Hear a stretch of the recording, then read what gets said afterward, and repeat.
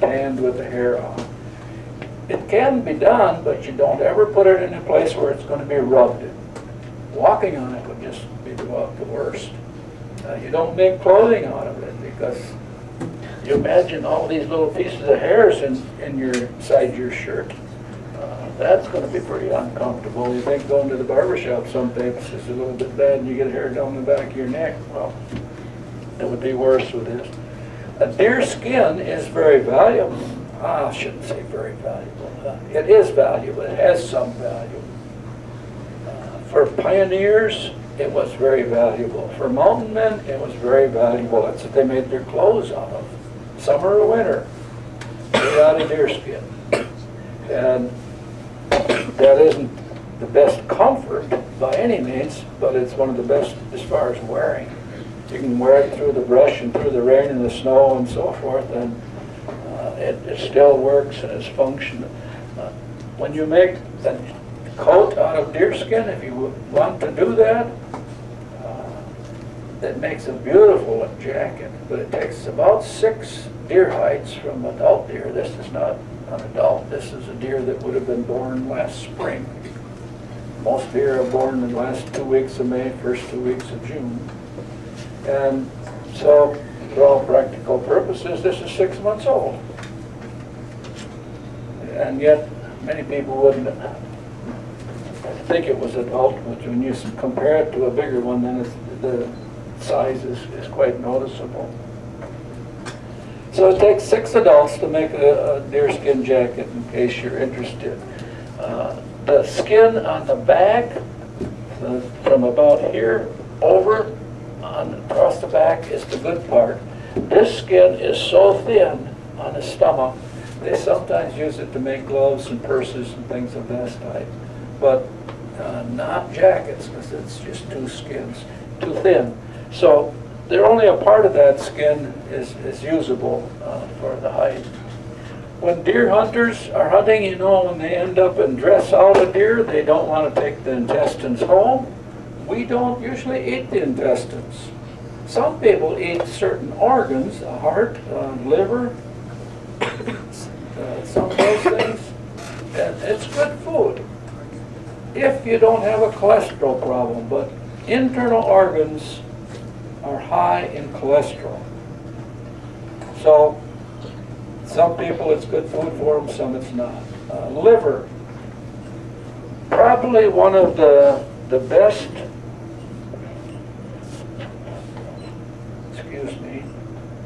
liver is probably one of the best foods there is. If you could only have one food, how long could you live?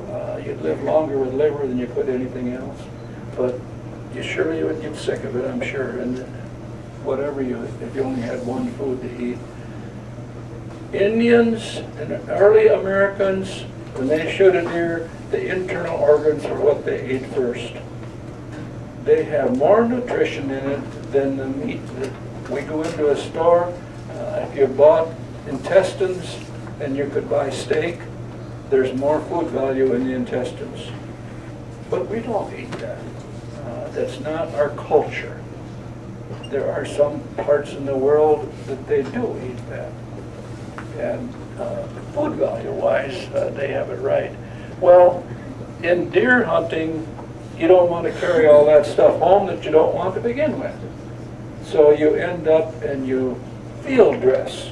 In other words, you cut them open and you take out the insides and you leave them. And usually the foxes and the crows and the hawks and so forth will stop and have that stuff cleaned up in a relatively short time.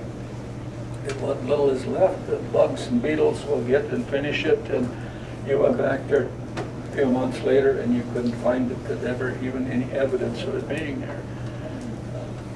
When the hunters dress a deer, they always cut them on the stomach. The hide is the thinnest, it's easiest, that opens up the best, so it's the easiest way to dress them, and of course it does not damage this good part of the skin, which they might or might not use. If you don't use it, you can usually sell it for anywhere from $2 to $5 at different places. So if it's been damaged and cut in the middle and the back, it's worthless. As far as nobody will give you anything for it. When we are working with this today, we're going to do this the opposite of you would with deer meat. We're going to cut it on the back. So that ideally I'd like to cut it down the back and cut it down the sides here. And then we can hopefully open this right up and you can see what the inside is going to look like.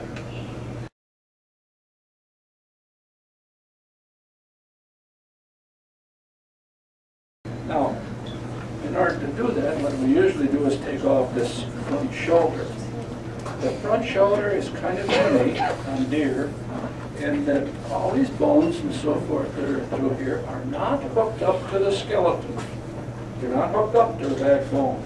Your arm is hooked up to the rest of the skeleton in your body. But not so with the deer. So with a knife, you can take and cut off this front shoulder and never touch a bone.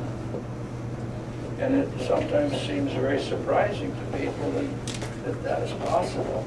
But it is. And so we're going to end up and do that for our starters. And you see, just that much of a cut right there would ruin the hide as far as it being sold at some other place.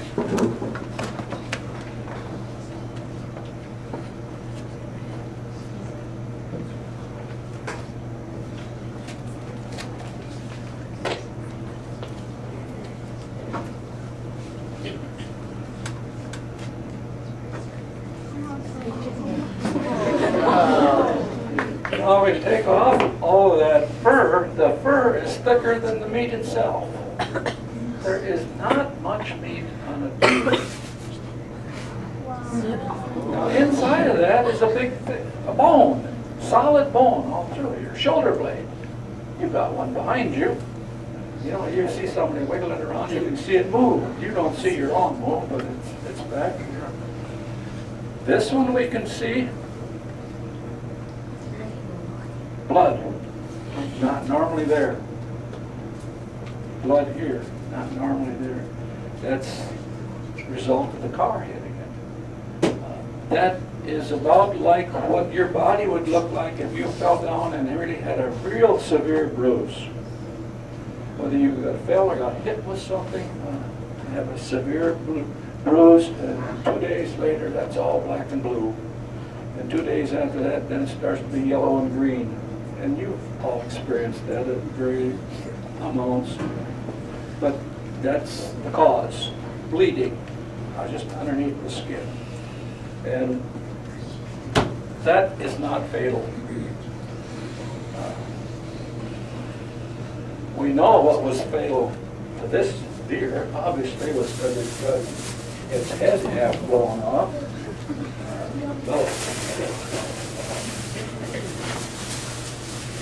There's also something wrong in here somewhere, or it would have run away. I mean, you could fall down and hurt yourself, and you get up and go again. That can happen to deer also. So what was in here? What went wrong? And that, to me, is always part of the mystery. But try to figure out really what happened. What caused this deer to die? Not we know it's a car, but specifically, did something break its neck? Did a rib break somewhere? Did it puncture a lung? I think it's always fun to try to figure that out. Sometimes you can, sometimes you can't. But we peel this back, you get to see what you look like underneath your skin. Now you see this discoloration, this green? That's starting to decay, starting to decompose. Actually, an animal, when it dies, starts to decompose immediately.